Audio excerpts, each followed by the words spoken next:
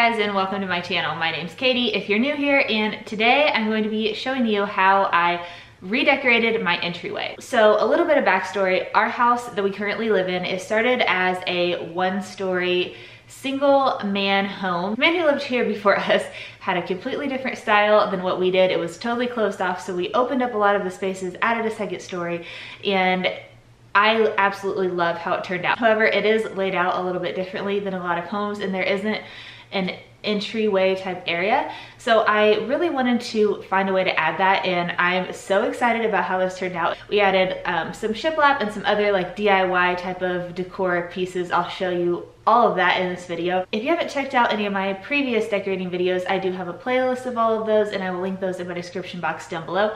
I also wanted to let you guys know that I recently started an Instagram. It's called The Blue Farmhouse Company, and the reason that it's called that is because my husband and I also recently started an Etsy shop, and that's the name of our Etsy shop. So on the Instagram, I share decorating new items in our Etsy shop and also just a little bit about family life. I just had it for like a week, and I don't really know what I'm doing yet, but I would love to have you guys follow me over there as well so we can chit chat. Thank you all so very much for watching, and let's go ahead and get right into this video. So I'm going to be making an entire entryway hanging piece of wall decor. I'm not sure what else to call it, but this shelf is going to be part of it. So I picked up this shelf from Goodwill for $4, and it wasn't really my style completely. So the first thing that we did was use this rubber mallet. This rubber mallet actually came from Dollar Tree, so it was only $1, and just removed the ends of this shelf since it just wasn't really what I was looking for, and also removed the boards of the shelves from each other because this shelf was a little bit too long for our entryway, so we cut it down to the size that we were looking for. The end pieces of the shelf were also not exactly the style that I was going for, so we started off by cutting these in half, and then that was still a little bit too large, so after we had spray painted them black, then I just drew on them using pencil and made an L design, and then my husband cut these using the miter saw, and I feel like this just suits the style of the design so much better. And for the color of the shelf, we just used a spray paint in mink. To attach the L-shaped pieces of wood to the shelf, we used a nail gun, and I think this creates a nice finished look. To create the back of the wall hanging, we used 8 2x4s and then used the same nail gun to place a small piece of wood over the back of these boards to help them stay together and just create stability. And to paint these, I actually used milk paint, and I used white. Usually I love chalk paint, but this provides a really good coverage, and I actually just used I just rolled it on, and I did do a couple coats, but honestly you might not even have to because it's such nice paint. So let me know if any of you have tried milk paint and what your thought is on it. I do think it's very similar to chalk paint, but I really like it, and I'll probably use it for future projects. So what I should have done first was paint all of these boards black, because after I had painted them white, I decided that I wanted to distress the boards a bit, and the wood beneath was so light that when I did that you could barely even tell. So we spray painted a few areas, and it kind of looks like a Dalmatian at this point, and let that dry, and then repainted over the black areas with the white milk paint. And then after that was dry, or almost dry, I was like tacky, then I used a wet paper towel to wipe some of the paint off to create a little bit of a distressed look. Next, we attached the shelf onto the white pieces of wood using a drill and screws. I picked up 4 dish drying mats from Dollar Tree, and I'm going to be making some DIY pillows out of these. I am 100% aware that I am not the first person that's used items to make pillows from Dollar Tree, but I thought these turned out really cute, and I love the sunflower design. So I laid both of the dish drying mats out, and then I put hot glue on one side of the inside of the mat, on like the brown side, the side you don't want to be seen, and then I put the other dish drying mat on top of the hot glue, and then applied pressure until I could no longer feel any heat from the hot glue. If you don't want to do this, you could also just put something heavy on the side.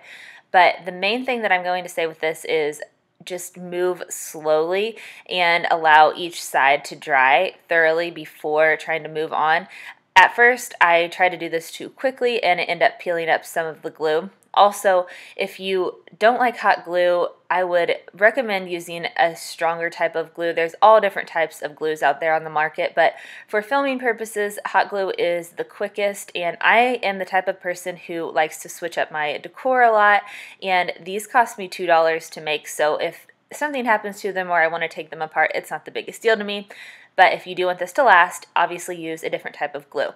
So I repeated this process on all 4 sides, and then at the very top I left a small hole where I could fit a bit of stuffing in there, and you can just purchase stuffing or you can use an old pillow that you already had. I happen to have an old decorative pillow that wasn't really my style anymore, so I just took that one apart and then put stuffing inside of these dish drying mats. And I thought these turned out so cute, and they were perfect to decorate the area underneath our wall hanging. After you have the pillow as full as you want it with the stuffing, then once again use whatever glue that you're using to close the pillow together and apply pressure on that area until you're sure that it's really well adhered or dry. I also picked up 3 books from Dollar Tree. I love using books in my decor, and I feel like there's so many different things that you can do with them. So the first thing that I did with these was remove the covers. And then after the covers were done, I tried to distress them using some tea, and I've read so many different things and seen videos on how people used coffee or used tea, and I didn't see quite as much like color change as what I wanted to. So I let those dry, and then I took them outside and I tried to light some of the corners on fire, and then I just rubbed some dirt onto the books. I did see someone do this in a blog at some point. I mean, I know there's about a million different ways to distress books, but I just wanted them to have a little bit of a yellowed look, and I feel like this did eventually work, but you're getting dirt on your book. So if that bothers you, I would suggest maybe using some watered down brown paint. I feel like that would have turned out really well, and next time I might try that instead. After the shelf was in place, then we brought the entire wall hanging inside and then measured our wall where we want to place the wall hanging. And then my husband found studs in the wall because this was a little bit heavy, so I wouldn't recommend just like screwing it onto the wall in any random place or nailing it or anything like that. I would definitely recommend finding where the studs are. So after that, then we hung up the wall hanging, and we also placed a sign on this wall hanging, and we made this sign, and we will be selling similar type of items in our Etsy shop. I will list that down below if you're interested.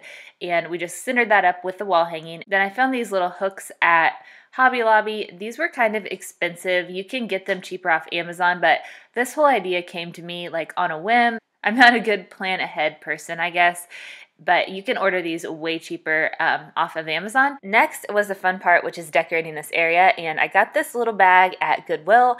I love Goodwill lately, and unfortunately this bench underneath, it came from a craft fair last fall, and I love it. I wish that I had somewhere that I could suggest getting it from.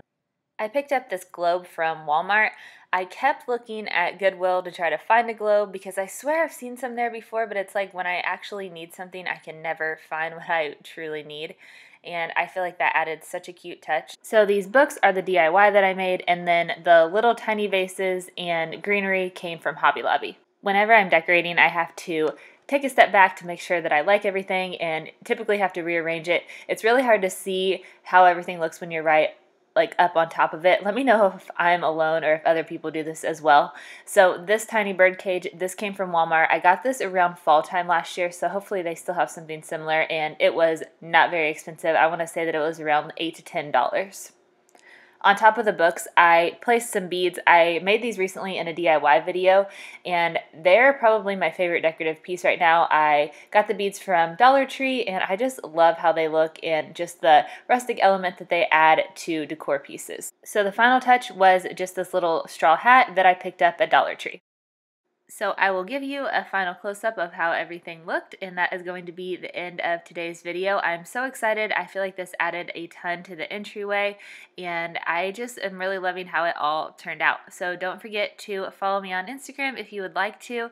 My Instagram name is The Blue Farmhouse Company, and I will talk to you all in my next video. Bye guys. Hope you have an amazing day.